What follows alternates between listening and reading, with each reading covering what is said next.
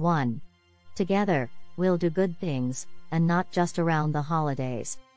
Around the holidays, everyone is feeling kind, and in December, soup kitchens receive so many volunteers that they frequently have to turn people away. You and your sweetie will have a significant impact if you avoid the Christmas Day treats and volunteer year-round instead. These organizations need volunteers severely at other times of the year. Do your nice deeds on the 25th of every month if you love Christmas. The present that keeps on giving is this one. 2. We'll eat mindfully, too. Couples often find it convenient to curl up on the couch, eat Chinese food, and watch Netflix. This behavior not only contributes to weight gain, but it also misses out on the enjoyment and connection that may be had while making and sharing meals. Make your date nights special by cooking and dining together while using healthy dishes. Better than a pricey eatery every time. 3. Together, we'll work up a sweat. Enlist your partner as a workout companion if you and your partner are a tubby duo and are serious about losing weight. Exercise with your partner is still a terrific strategy to enhance your general health even if you are not overweight. And everyone is aware that the exercises rosy cheeks and labored breathing make us think of other things that also include rosy cheeks and labored breathing. In relation to that, 4. We'll prioritize having sex. Sex sometimes gets overlooked while we're busy, but it's too important for your relationship, your health, and your mood to skip. Make time for a weekend staycation to reconnect with your lover in bed. Spend some time working out how to make the sex exciting again if it has grown stale. Try a different role, a new toy, or perhaps a different setting altogether. Kitchen, anyone? 5. We shall no longer argue over insignificant issues.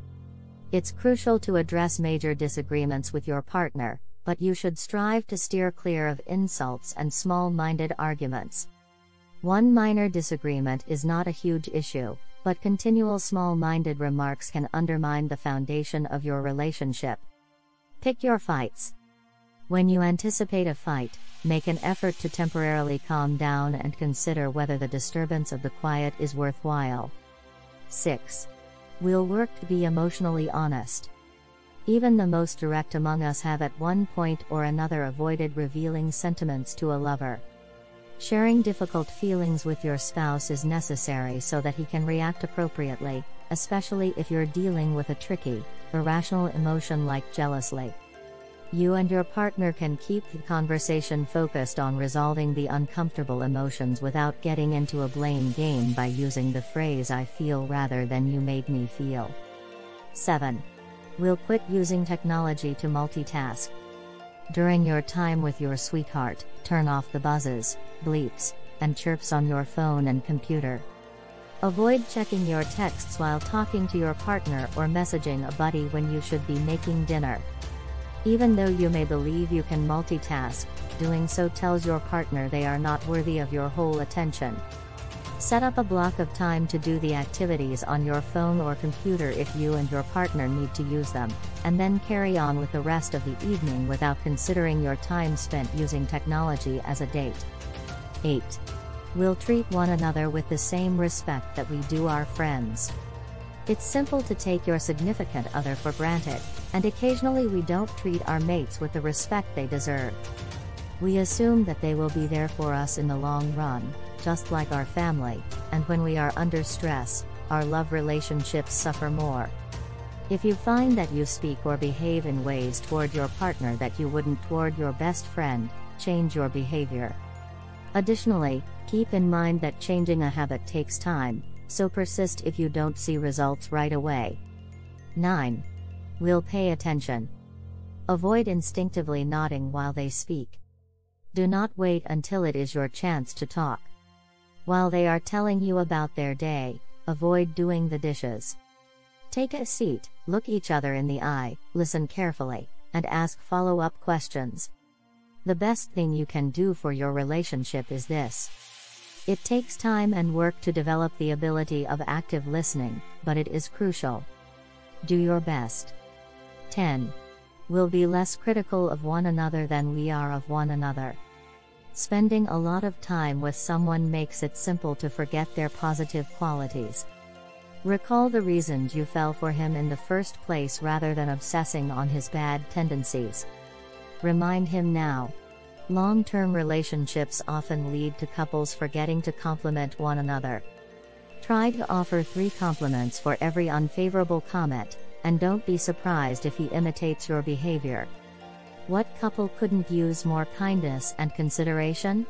Shared appreciation promotes those qualities. 11.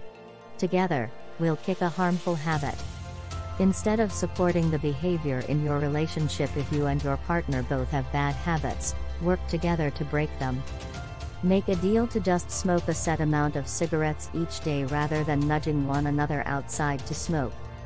Make a 2-drink limit and attempt to abide by it if you and your group of friends drink excessively.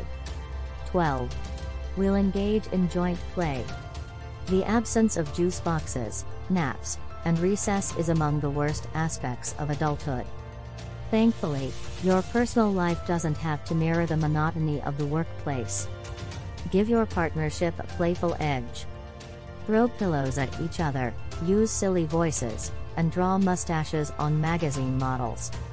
Take a guitar lesson, make ceramics, learn to roll sushi, or do anything else creative together. Getting out of your routine can strengthen your relationship with your partner and keep things interesting between you. Happy New Year, and here's to your relationship getting better in the coming year.